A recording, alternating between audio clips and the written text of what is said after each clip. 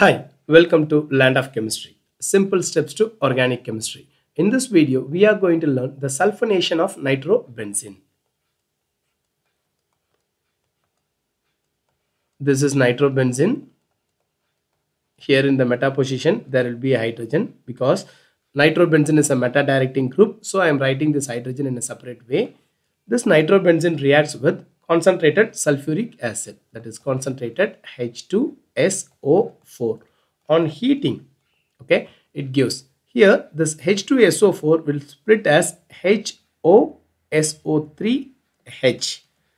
This hydrogen in the meta position of the nitrobenzene and OH from the sulphuric acid will leave as a water molecule, that is H2O is left. The remaining SO3H will replace as the hydrogen which is present in the meta position. So we get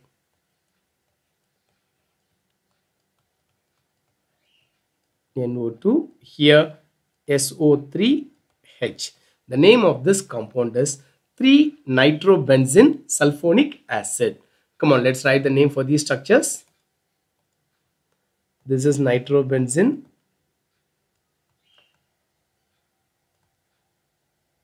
On sulphonation, it gives 3-nitrobenzene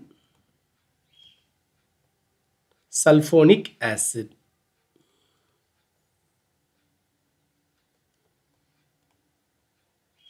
Let's summarize the reaction now. When nitrobenzene undergoes sulphonation reaction in presence of concentrated sulphuric acid, by heating, it gives 3-nitrobenzene sulphonic acid as the product. Thank you.